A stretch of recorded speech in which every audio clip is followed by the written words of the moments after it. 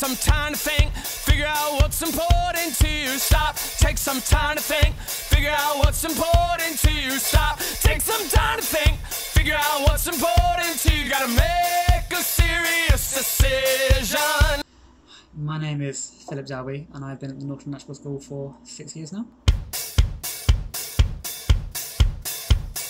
My main motivation in my policies is to work for a better social improvement in the school. So that includes at lunchtime and a big emphasis on mental well-being. As much as this may not seem to apply for the younger years, I think you can really benefit in the long run. Anything else? All I want to say is I think we should really try to push the school into the 21st century, and that may potentially involve inter-house competitions. Really, probably best bet, so vote Phil.